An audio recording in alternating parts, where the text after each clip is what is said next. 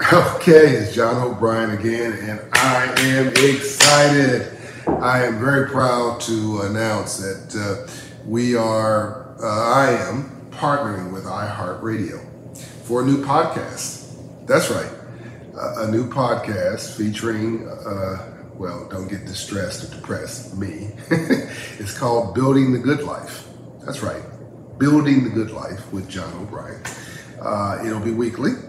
And the first guest is, Bishop T.D. Jakes. Boom.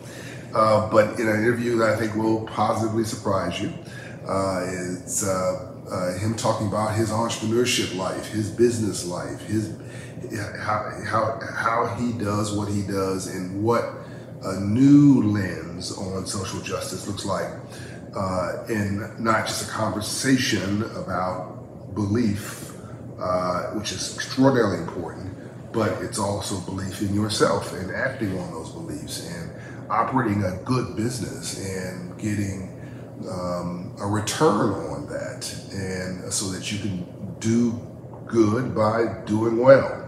After that is Killer Mike, the rapper. Well, you know him as a rapper and entertainer who's crossed over, so he speaks to both genres, mainstream and minority. But he's also a businessman, and he's building a brand, building an enterprise. Some would call him the Jay-Z of the South increasingly.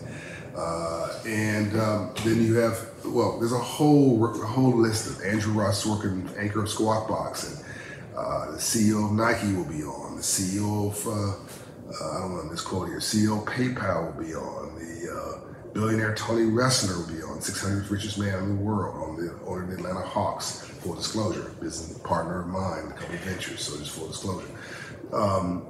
Janice Bryant Alroy, second largest black-owned business in America, $2 billion in revenue. Stephanie Ruhle, anchor person for CNBC, who is famous for telling me you got to expand the table and add a chair. So on diversity and inclusion. Susan Johnson of Prudential, which is, by the way, the title sponsor for the podcast. So thank you for supporting the podcast, Prudential. I probably have 30, from billionaires to millionaires to somebody trying to buy some there. From white conservative to black liberal to everybody in between, from Republicans and Democrats. It's all about building. It's about building the good life for you. It's about helping you find your optimal lens, whether you want to build wealth, or build entrepreneurship, or build small business, or build community, or build social justice, build civil rights, build a family, build a neighborhood, build yourself, build an income, whatever you want to build. This podcast series is for you, and it is original content from iHeart. This is a iHeart produced series featuring me, and it's going to go everywhere, and I'm so excited about it. And it gets announced today. So wait for the press release from iHeart. I think you can find it, the link below. And tell everybody about it. Please follow it. Please subscribe to it. Support it.